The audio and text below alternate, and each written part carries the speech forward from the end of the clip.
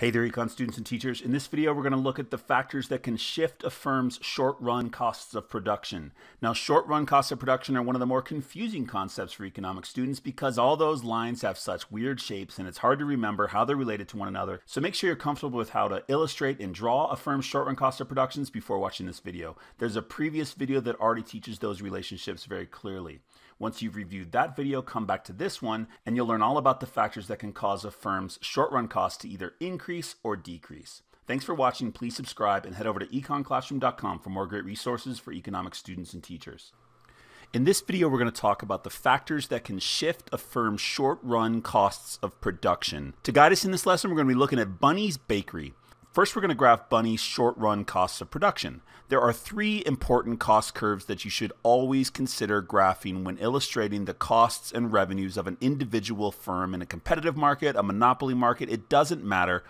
Firms of all different types face the same short-run cost of production. Let's label those now.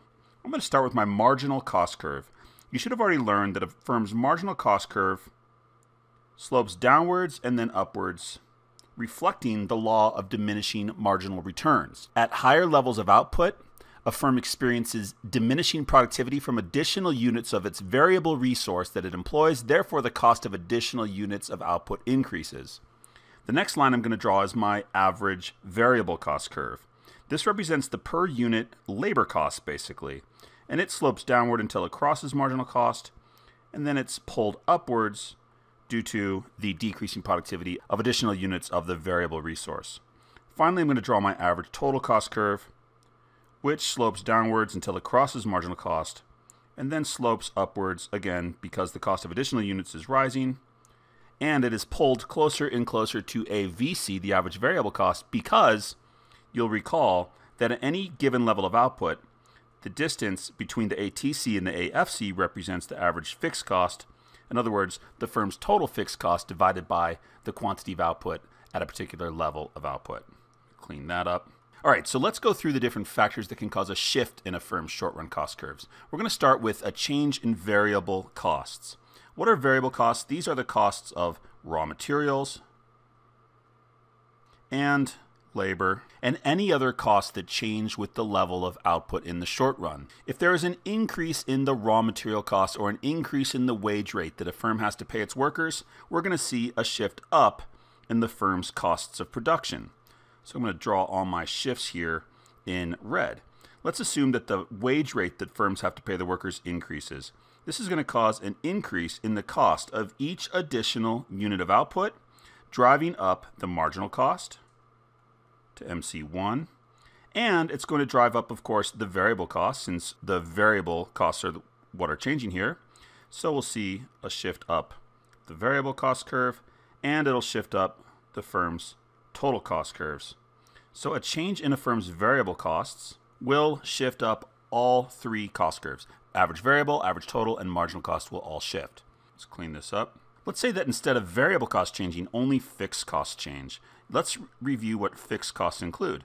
This includes things like rent on retail space. So my bakery, Bunny, has to pay rent for the space in which she operates her bakery.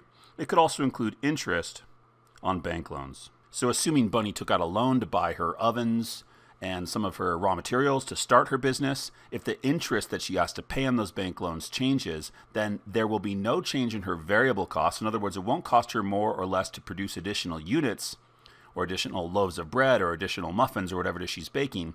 Rather, it will only affect her fixed costs. Now, if there's a change in fixed costs, here's what's going to happen. We are not going to see any change in marginal cost or average variable cost. Let's assume that Bunny's rent decreases. She has to pay less rent each month.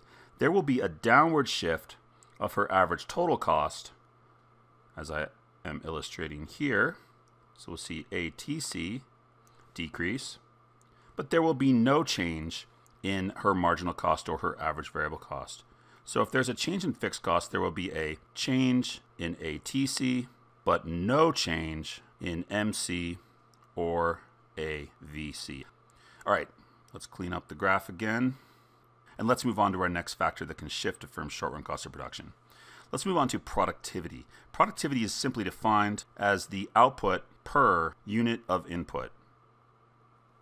An increase in productivity means that the bakery is getting more loaves of bread for every oven, for every worker, for every square foot of retail space, whatever it may be.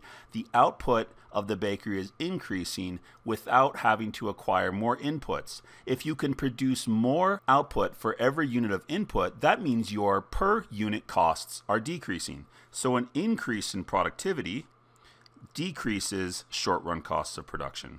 Assume that the bakery hires more skilled employees. More skilled employees can produce more output for every unit of input, lowering the cost, the marginal cost, of additional loaves of bread, lowering the average variable cost of additional loaves of bread, call that AVC1, and of course lowering the average total costs of additional units of bread.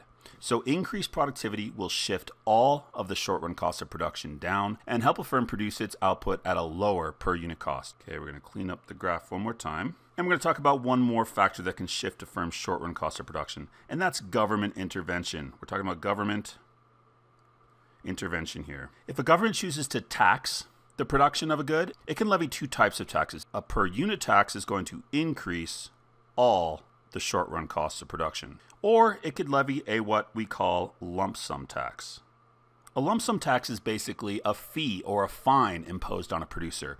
It is not paid for every unit of output produced. Rather, it is a lump sum. It is one fixed amount that the firm has to pay the government.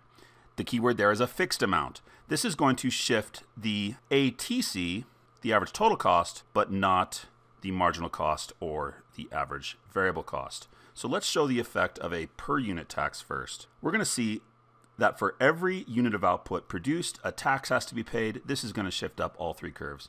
Marginal cost is going to shift up, average variable cost is going to shift up, and average total cost is going to shift up. This is a per unit tax. A per unit tax will increase all the short-run costs of production. What about a lump sum tax? I'm going to clean up the graph again. A lump sum tax will shift up the ATC. It'll raise the average price of output for the firm, but it will not affect the cost of additional units or the average variable cost. A lump sum tax is a one-time fixed amount paid to the government. All right, one more government intervention to discuss here. Subsidies. What effect will a subsidy have? A subsidy is a payment from the government to producers, so a subsidy will decrease all the short-run costs. Of course, that's referring to a per unit subsidy. A subsidy for every unit of output will lower the marginal cost to MC1, will lower the AVC, the average variable cost to AVC1, and will lower the average total cost. All right, last thing we want to talk about is, clean up the graph one more time, a lump sum subsidy. A lump sum subsidy is the reverse of a lump sum tax. It will only affect the average total cost. A lump sum subsidy is basically a one-time payment from the government to producers, which lowers their average total cost, but has no effect on the cost of additional units of output. It has no effect on the variable cost because it's not affecting raw material prices or labor prices. It's only a one-time payment to lower the fixed costs of the firm. So we've outlined all the factors that can affect a firm's short-run cost of production. A change in variable costs like raw material prices for a bakery, that might be flour or sugar, or labor prices, that would be wages for the workers in the bakery. These will affect all the short-run cost curves. A change in fixed costs will only affect the average total cost curve. Rent on retail space, interest on bank loans. A change in fixed cost shifts the ATC, but not the AVC or the MC. If a producer can get more output for every unit of input, it's going to see its short-run costs decrease. Marginal cost, average variable cost, and average total cost will all decrease. If for some reason productivity decreases, we would expect to see average cost, marginal cost increase in the short run. Finally, government interventions. Taxes, whether they're per unit or lump sum, will shift either all three cost curves in the case of per unit or only the average total cost curve in the case of a lump sum tax. A per unit subsidy would shift all the cost curves down and make it cheaper for a firm to produce its output in the short run, whereas a lump sum subsidy would shift only the ATC down and help reduce the average total cost, but not affect the cost of additional units or the average variable cost. Here we go. One step at a time, don't be living